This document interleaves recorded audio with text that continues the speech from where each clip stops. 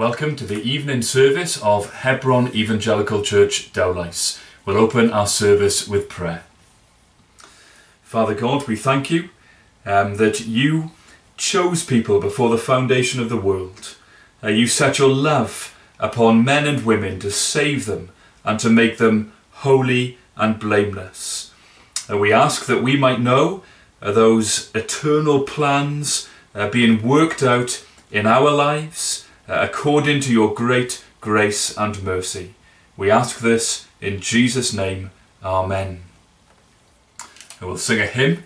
The words will be on the screen, but if you have a hymn book, it's number 490 in the white books and 494 in the red books. Father, 'twas thy love that knew us, earth's foundations long before.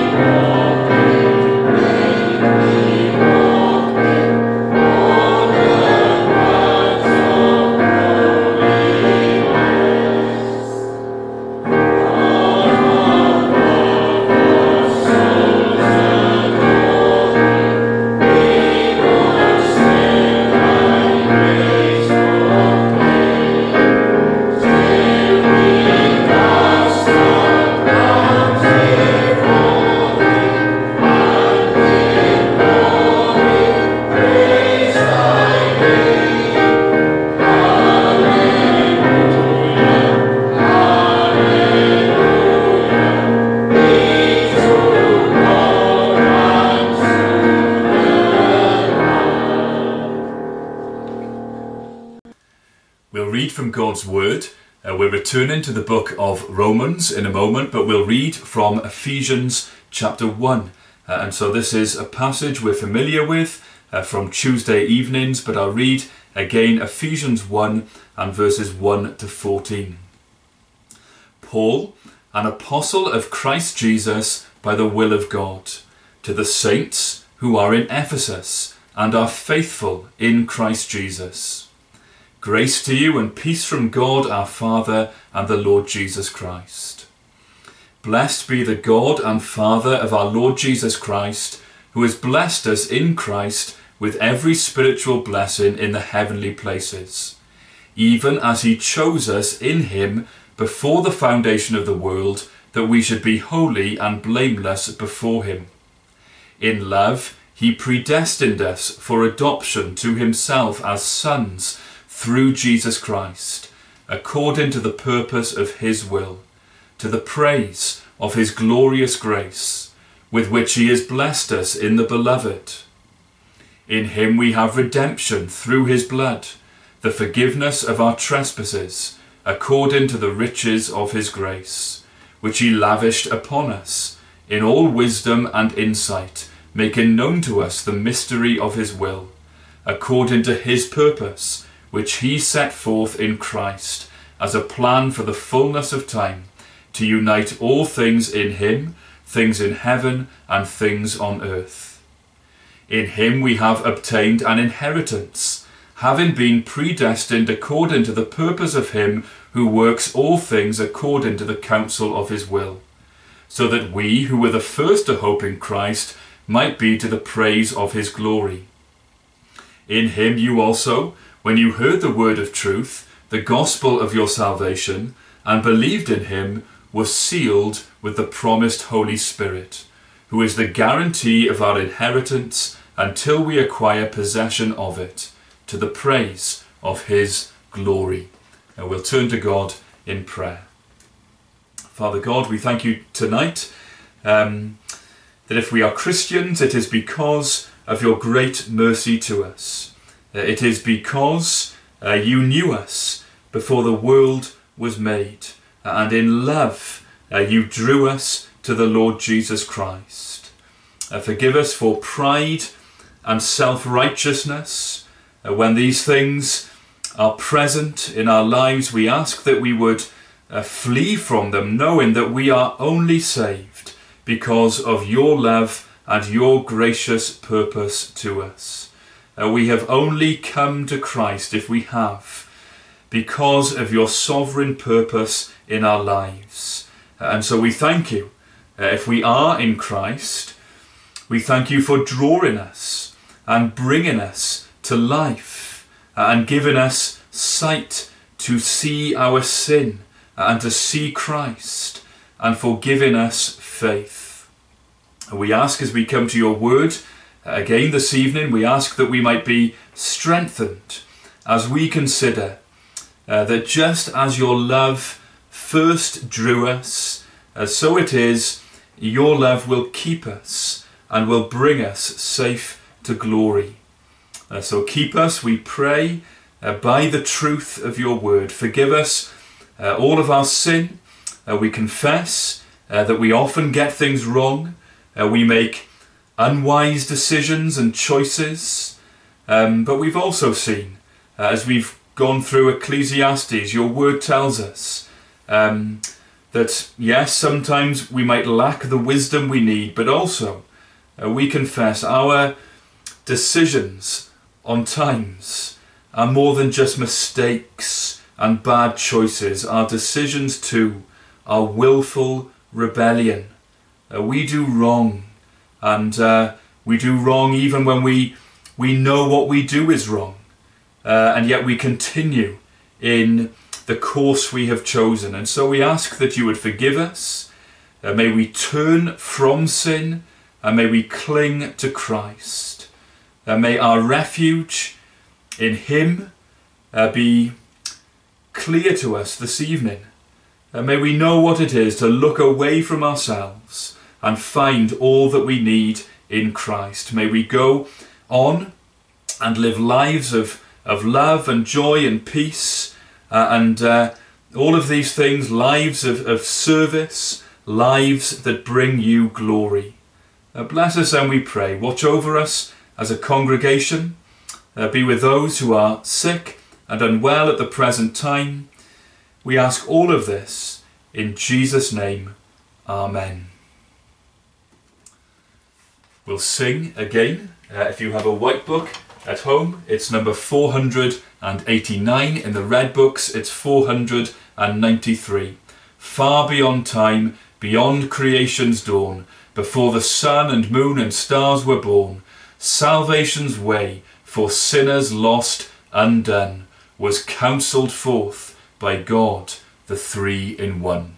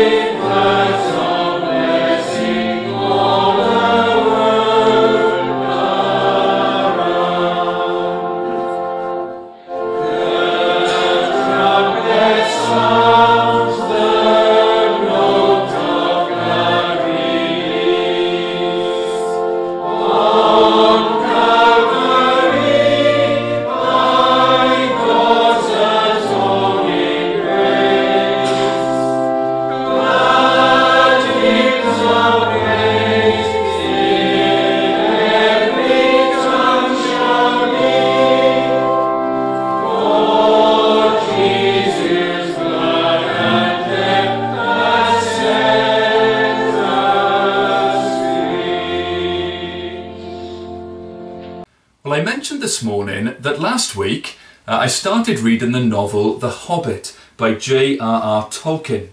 In 1954, a sequel to The Hobbit was published, a trilogy of books called The Lord of the Rings.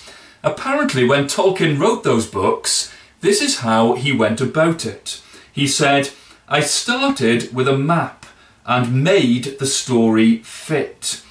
He started by creating a world and by drawing that world out as a map. It was a world of different peoples and languages and regions and geographies and histories. In fact, he drew many maps, and those maps shaped the story he wrote. He ensured that the journeys his characters took in the book matched the dimensions of the map he drew. Now the point is this, Tolkien didn't just sit down and write. He only got down to writing after he first planned and drew out the world of his story. Now this morning we returned to Paul's epistle to the Romans, and we returned to where we left off in verse 28. And Romans 8 verse 28 assures God's people that, so look at verse 28, "We know that for those who love God, all things work together for good, for those who are called according to his purpose." All things work together for good for Christians, for those described here as those who love God. All things work together for them because they are part of God's purpose. What is God's purpose? Well, it's outlined in verse 29.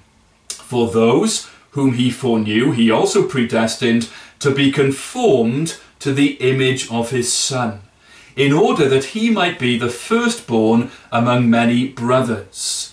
God's purpose is to bring all of his people to glory, to be with his Son, the risen and glorified Lord Jesus Christ. God's people will be with Jesus. They will behold his majesty, but they will also share in his glory. They will be conformed to his image. And so this morning we said, how certain a prospect is that? The answer, we said, is it's very certain. It is certainly certain. It is impossible for things to be otherwise. It is certain because God has a plan. And in these verses here, as we go from verse 29 to 30, we see the stages of God's plan outlined for us by the Apostle Paul. There are 5 words that Paul uses, and 5 words that I want us to consider in verses 29 and 30. So look at verses 29 and 30 again. "For those whom he foreknew, he also predestined to be conformed to the image of his Son, in order that he might be the firstborn among many brothers. And those whom he predestined, he also called. And those whom he called, he also justified. And those whom he justified, he also glorified." So foreknew, we looked at that this morning. Predestined, that's what I want us to consider this evening. And then we'll move on and look at called, justified and glorified. So this morning we looked at how Christians are those whom God foreknew. We said that word, as it's used in the Old Testament and in the New Testament, it's a word that speaks of more than just knowing something before it happens. We said it's an intimate word, to know someone. We said it has the sense of God setting his love upon his people. And because he has set his love upon them, he is going to do something for them. And so foreknew is closely connected to this word that we have this evening. It's closely connected to this word predestined. Predestined means to decide beforehand. There's a verse in Acts chapter 4 that describes how God decides events before they happen. So in Acts chapter 4, Peter and John were facing opposition in Jerusalem, and they cried out in prayer to God. They considered that they were being opposed. But those opposing them had before opposed Jesus. And so that is part of their consideration. That is, in their minds, we are being opposed, but these people opposed Christ before us. And so in their prayer we read this, Acts chapter 4, verse 27. For truly in this city there were gathered together against your holy servant Jesus, whom you anointed, both Herod and Pontius Pilate, along with the Gentiles and the peoples of Israel. And so all of these people, Peter and John are saying, we remember they were set against the Holy Lord Jesus Christ. But then comes verse 28, they were set against him to do whatever your hand and your plan had predestined to take place. And the things that had happened in Jerusalem to Jesus were the things that God in his plan had predestined to take place. And that's what this word predestined means, to decide upon beforehand. God is in control. He determines events. He decides beforehand. And so do you see the link and the progression between these two words? Because God has foreknown or foreloved his people, because he has set his heart upon them, that means he is going to decide things for them. He has a plan for his people.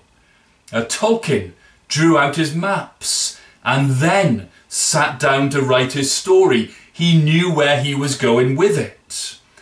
Well, God has planned things out for his people. Before the story, as it were, before the story began, his plan was drawn. His love was already set upon his people, and so he drew out their stories. He decided things in advance for them. I mentioned this on Tuesday night. Martin Lloyd-Jones, when he preached on Romans 8, verse 29, when he came to this word predestined, he considered the Greek origin of the word used by the Apostle Paul. And he pointed out that the Greek word is a compound word, so it's comprised of two Greek words. The first part of the word means beforehand, like the pre in predestined. The second half of the word, though, is where we get our English word horizon from. And so the idea is God's people have come into his horizon. He's loved them in advance, and for that reason they are in his horizon. They are in his view. They are in his horizon, where now, in his love, he is going to do things for them. And now Martin Lloyd-Jones described what a horizon is. When I was a student in Aberystwyth, I had a lovely room with a view, and it looked out at the sea, and you could see the horizon. And so the horizon, the line between the sea and the sky. But what is it? Well, it's the extent. The horizon is the extent of how far you can see. It's the limit of how far you can see. There are all the things in my sight, there are all the things I can see, and there is everything else beyond and over the horizon. To be predestined means God's people are in his view. They are in his sight, in the sense that they are the people that God has set apart to bless and to save and to bring to be with the Lord Jesus Christ and to be made like him. They are the ones that he has brought within his horizon. They are in the sight of his love. Now, if you are a Christian, isn't this humbling? Isn't this overwhelming? Why are you a Christian? And why is the end of your salvation certain? that you will know Christ in his glory and you will be conformed to that glory yourself. Why is that the case? Well, it's not the case because of anything in you. It is because you have been loved in advance by him, and he has drawn out and worked out and carried out his purpose for you. On Tuesdays, we've been in Ephesians chapter 1, and I read it a moment ago. Why am I in God's horizon? Well, Ephesians 1 verse 5 says this: He predestined us for adoption to himself as sons through Jesus Christ, according to the purpose of his will. Verse 9 of Ephesians chapter 1, making known to us the mystery of his will, according to his purpose, which he set forth in Christ. Verse 11, in him we have obtained an inheritance, having been predestined according to the purpose of him who works all things according to the counsel of his will. If you are a Christian, it is because God's plan, the plan made in eternity before the foundation of the world, you are a Christian because his will or plan or purpose has been brought to pass. There was no hope in yourself. You were without God in the world. You were blind and deaf and dead. God's love in eternity past means that God has set in motion a purpose for all of his people that will bring them to a destination that now is beyond our conception. Perhaps you feel you have a long way to go in the Christian life. Perhaps you are feeling that you are a failure as a Christian. You are not what you should be. You are not what you want to be. Well, this evening, fill your mind with how God describes his people. Listen to these verses in the Old Testament that describe God's love for Israel.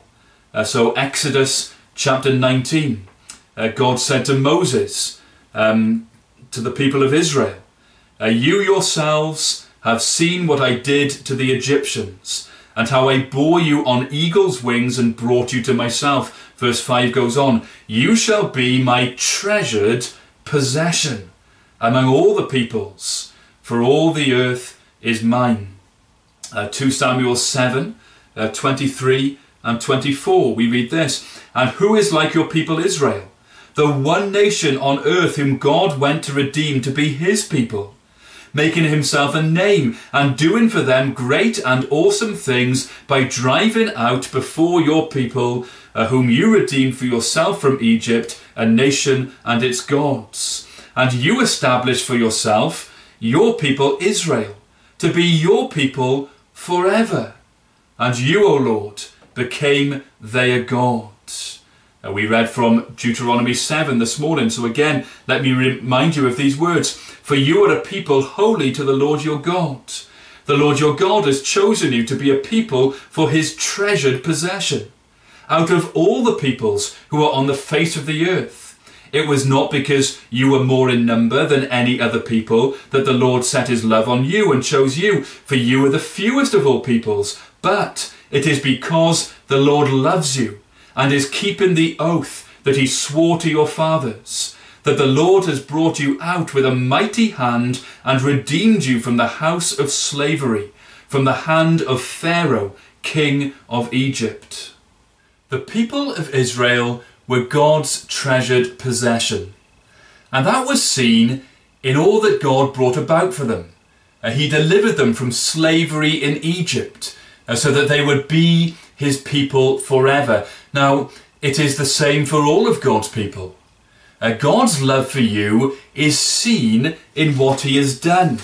Remember these words from back in Romans chapter 5. So Romans 5 verse 8. But God shows his love for us, in that while we were still sinners, Christ died for us.